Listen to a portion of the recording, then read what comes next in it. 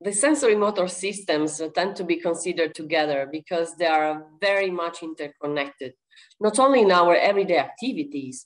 Think about the importance of pain in protecting us from dangers, the importance of touch in learning the shape of the world, including sophisticated activities like braille reading, or to transfer emotions. Touch therapy has become important in the care of premature newborns because it favors development.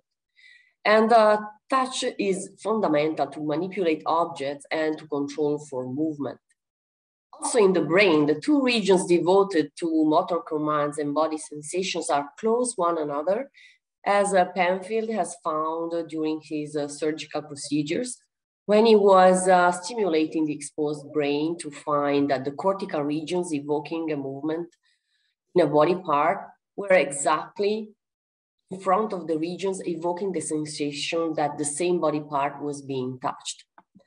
And so he could design and picture the cortical representation of motor actions and also of the area activated by touching the same body parts. And as you can see, they're very much similar besides being very close one to the other.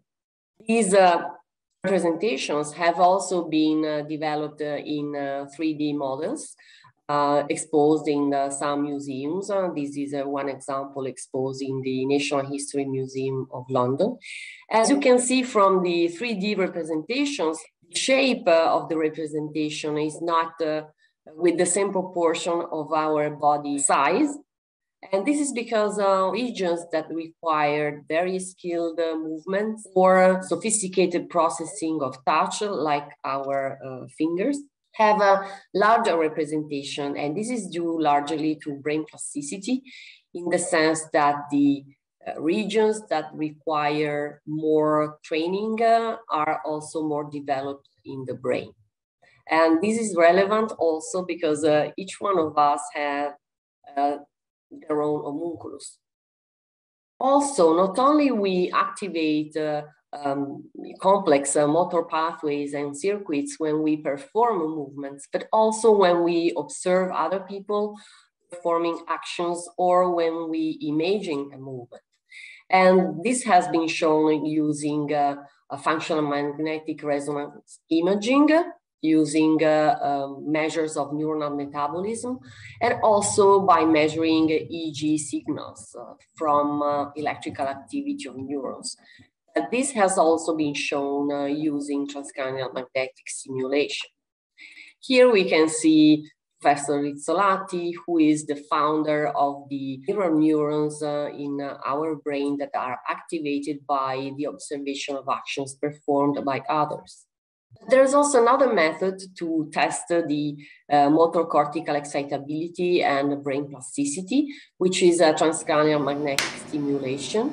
And here we can see that the stimulation of the brain in a non-painful way with magnetic stimuli can activate our brain areas, sending motor commands to our muscles.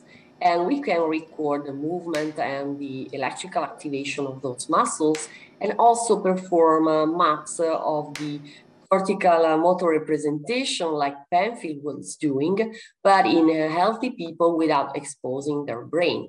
And this also allowed not only to test our brain excitability in different conditions, but also to measure brain cortical plasticity of our motor cortex.